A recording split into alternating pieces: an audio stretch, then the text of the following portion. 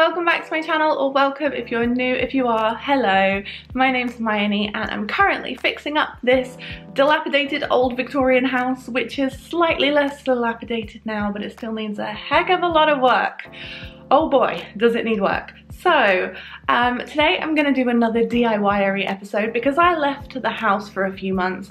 I didn't touch it, didn't do anything to it, just kind of lived with it. Now I'm ready to get back in and just really get stuck into some of these smaller renovation projects before I start on the work upstairs.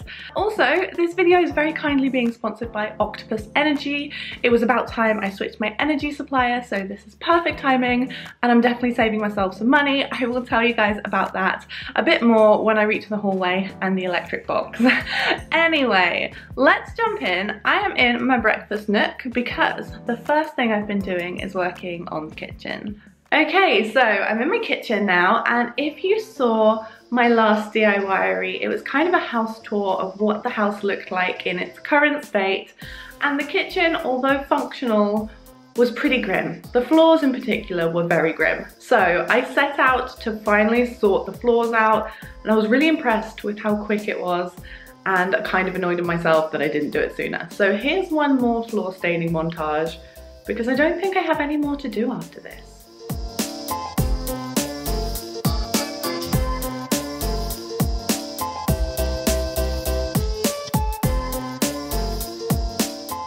So this is what the floor is looking like after the second coat. It's looking so much better. So I've done it in two halves because I'm going to move all of this furniture onto this side of the floor once this is dry, and then I'm going to do this hopefully within a day. And the fridge needs to, fingers crossed, it's going to come all the way over here so I don't have to unplug it. But yeah, I'll check back in with you at some point. Sorry, but look how nice this is. Oh my goodness, I'm so excited. So I've been moving everything from here to here and into the hallway so I can clear this and stain the floor. Just need to move that and the fridge. However, I need to take all the vases down first. And this, which I'm surprised so many people noticed I had on top of my fridge in my last kitchen video. But there we go.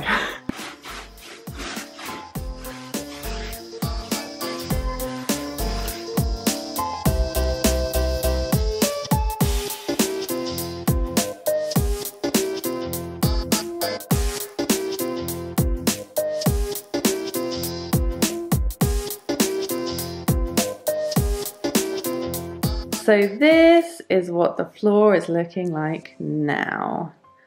It looks so much better. I cannot get over how much of a difference it makes in this kitchen. It just looked so bad for so long that I'm just so pleased it's finally done. All I need to do now is put a runner here. I have a pink one, but I think I might put the one from the hallway here because it's nice and long. Speaking of which, I did a rug wash yesterday. So let's put this down. Boom!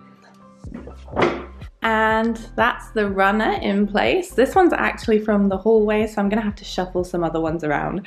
But I really like it here. I like having it in front of the sink area because this gets a lot of foot traffic, so it will protect the floors a bit. So that's the floor. It makes a colossal difference in the space. It feels a lot more homey now. And all I really have to do in terms of bigger projects in the kitchen is the skirting board, which I've been avoiding. But the other thing I've been avoiding, I actually managed to do yesterday, and that's the back of the door. So a while ago, I filled all the holes and I sanded it down and I got it nice and smooth, but then I never found the time to paint it. So I finally got around to doing that recently, and I'm really, really pleased I did because I don't know what I'm gonna do about this door, whether I'm gonna keep it or not because the other side doesn't look great. But at least for the time being, the kitchen looks a lot nicer. I had the paint lying around anyway, so why not use it and finish this project off and make the kitchen look a little bit tidier. It really only took me about an hour and 3 coats of paint that I already had, so why not? And this is what the door is looking like now. It makes a huge difference compared to what it looked like before. It was so gross before and so stained, and now it's a nice crisp white. If I decide to keep this door and fix the other side of it, which I probably will, there are a few small cracks and imperfections that I will fill when I do the other side, and I need to get a piece of dowel to fit in this hole and cover that up. But now it's working as the door handle. The other side isn't too bad actually, except I had the fantastic idea of using a heat gun to strip some of the paint. I should have just left it and gently sanded it. So I'm gonna try and fix that because this door isn't too bad. I will just need a little bit of molding for this panel right here. It's not perfect at all, but it looks so much better and it's only going to improve when I finish the other side of it. As you can see, I also tried to cover the patches of the tester paint that I put on the wall, but the paint I used has a glossy finish, so I need to go over this again. But I have started covering over them because I think I'm just going to leave the walls white. It's the only room in the house that I have a brilliant white on the walls, and I think it makes the space feel quite bright and airy. Let's move into the hallway, shall we? In the hallway, I've only changed a couple of tiny little things. There was a big flowery print that I had up here that I love, but I really wanted to move it into the guest bedroom because it's looking a bit boring up there and I'm not doing a makeover on it just yet. So I've put it up there for the time being, and I've replaced it with this David Hockney print that I picked up in the Tate Modern the other day. I just filled this frame that I borrowed from my bedroom and put it up here. I'll probably switch them around again in the next few weeks. I always move things around. It's a curse, but I really like it, and I feel that maybe because it's a bit more neutral, it brightens the space up a bit more, which is necessary at the moment because I've got these massive boxes. I'll explain those in a minute, but they are making the space feel very dark and dingy and small, and I don't think they're going anywhere for about a month or so, knowing me. But this is what the area is looking like right now. I've just added the prints, and then I've brought these faux hydrangeas in from my dining room. I put them away at Christmas time because I felt like they were too summery, so I've brought them back out.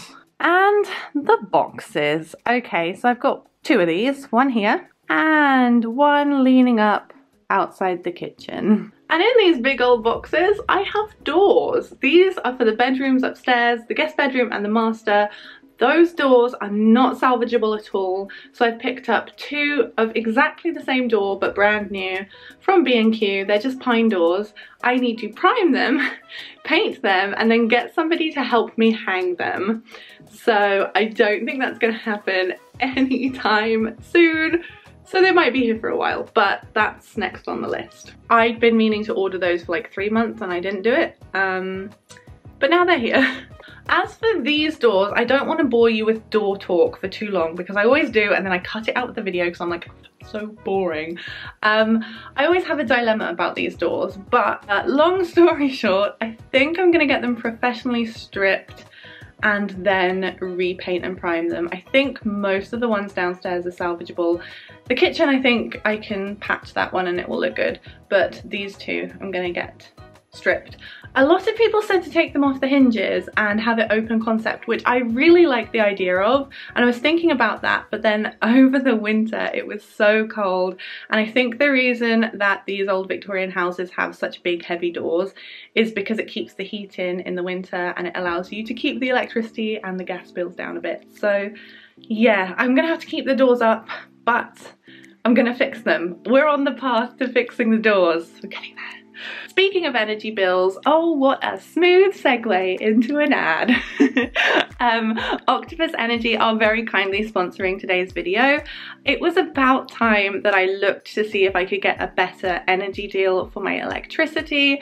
I'd been in the house for about a year and I was paying a little bit more than I'd like, and every year once your contract is up, as you guys probably know, if you live in your own home, you can shop around and see if you can get a better deal with your gas and your electricity. So I switched my electricity to Octopus and it was so easy to do. I am saving myself some money, and they have loads of really interesting green initiatives as well, so I picked the green plan and it was so easy, you guys. It was so easy. It took me about 2 or 3 minutes to actually get everything transferred over. I was so worried that it would be a long process with lots of letters and back and forth between my energy suppliers, and yeah, it wasn't at all.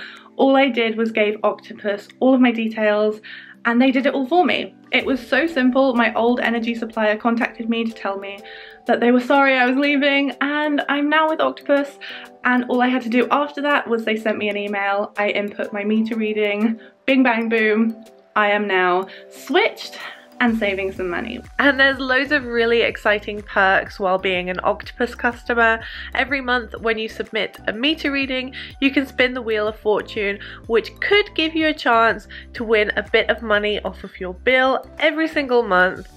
It's so easy for me to check my balance on my account, see what kind of energy I've used, and just everything's all there in one place. It is so handy.